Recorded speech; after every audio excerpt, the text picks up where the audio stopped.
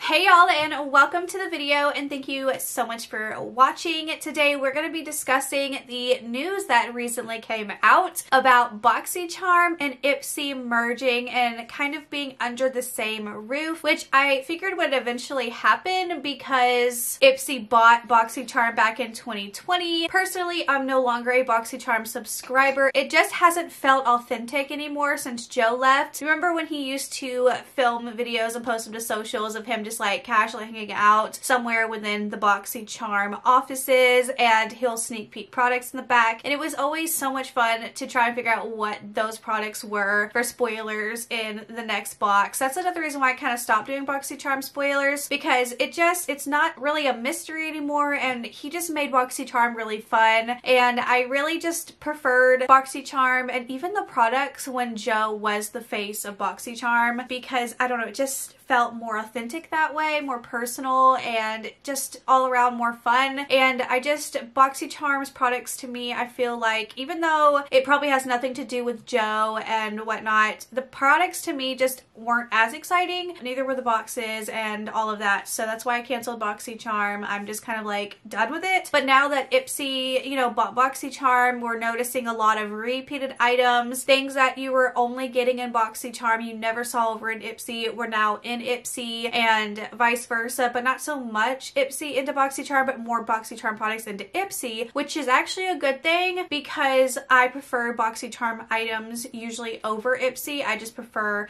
the customization more with Ipsy and being able to choose the products coming in your bag, whereas you only got to choose one item for your base box in Boxycharm, and that was usually the only item I really liked, if I even liked those choices. But I can also see where it's really frustrating when you have Boxycharm and you have Ipsy and you keep getting repeats, especially if it's a repeated item that you don't like. My recommendation on that is just, you know, resell it on Poshmark. That's what I like to do, is, you know, declutter my makeup and stuff like that that I am not going to be using, just so it can get used from somebody else, somebody that did want that item, or if they did enjoy it, they're, you know, getting a backup or restocking. But I don't really know what this is going to become. So I'm going to read this article. I'm going to read it from hellosubscription.com, and we're going to give our thoughts and opinions on this. I want to know what you guys think down below. Do you think that them merging together is going to be a good thing, a bad thing? Is this basically the end of Boxycharm?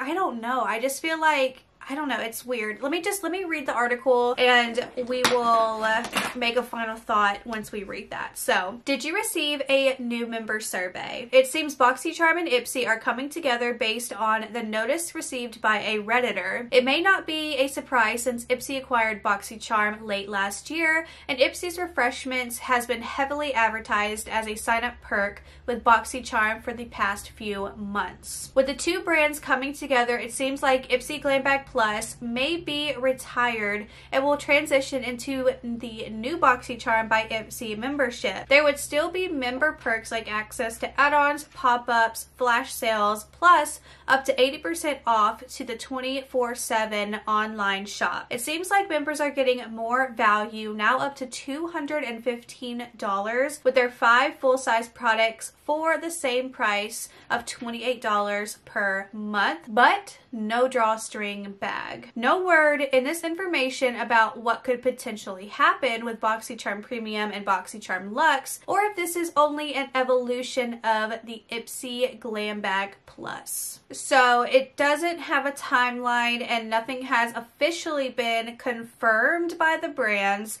but if you have this kind of information, you kind of put 2 and 2 together, and it normally always does happen. So it says, new name, same control. Your Glam Bag Plus membership will transition to Boxycharm by Ipsy. But don't worry, you'll still get to choose 3 of your 5 full-size faves every 2nd through the 3rd of the month. That does sound like they're getting rid of the Glam Bag Plus and making it Boxycharm, but only getting to choose 3 out of the 5 products. Okay, so it reads, hot brands, even better value. You'll continue to get 5 full size of the hottest products now at an even better value, up to $215 for the same price as just $28 a month. And you'll receive even more new launches, buzzworthy brand exclusives, and emerging trendsetter from brands such as Too Faced, Huda Beauty, Sunday Riley, and Fenty Beauty than ever before, all personalized to you based on your beauty quiz and reviews. How? We're saying bye-bye to the drawstring bag and putting that towards better products at a better value and packaging in a 100% recyclable box. Honestly, the drawstring bags are probably like pennies to make, so I don't really see that there.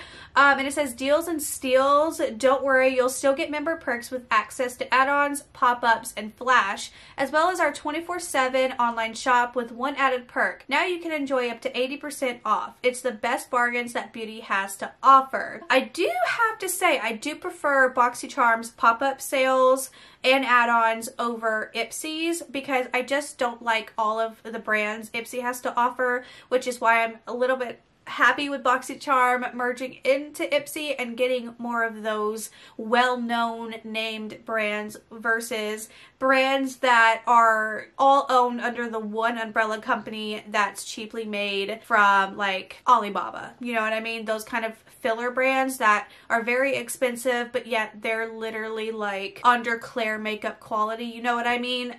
They're just like box fillers. So there's a few more things on this article. It says, FYI, about a month ago, Beauty for All Industries, which is the parent company of Ipsy and Boxycharm, raised a $96 million venture round to improve technology, expand into physical retail and global markets. They're producing DTC brands like Complex Culture, Item Beauty, which is Addison Rae's brands, Tresleuce Beauty, which is Becky G. Oh, I didn't know that. No wonder they're in there this month. Okay, so okay, Becky G's got her brand because of Ipsy. Good, okay. BFA pulls data from subscriber feedback and quizzes to help curate items and drive ideas for new product launches. Do you think both Ipsy and Boxycharm brands are useful in this model? So it also said, what do you think of Ipsy and Boxycharm merging? Will you still subscribe? Which is also my question to you. Now there is a few comments down here. I want to go ahead and read them. So it says from Dorothy Snyder. She said, I'm a Boxycharm lover now. If it changes, I think I'm going to cancel mine out. I personally don't like Ipsy at all. So if the merge together is just not going to be worth it for me, I'll give it a try one more time. But if Boxycharm turns into Ipsy, no way am I paying for that. This is so disappointing and depressing for me to hear this. Thanks. And then Lori said, I currently subscribe to Ipsy Glam Bag Plus, and Boxycharm Base Box. I'm curious to see how all of this is going to play out. In the meantime, I'm faced with the current dilemma of renewing my yearly Ipsy Plus, going month to month, or possibly canceling my Boxycharm Base Box. I wish I knew when the changes were coming and just had more information. And then from Daya, it says, the whole 215 value is a bit BS. In my opinion, they tend to include a random serum or eye mask that no one's ever heard of and claim it's worth $125. I do have to say that's very true. There's also been times where this has been proved, but don't quote me, this is allegedly,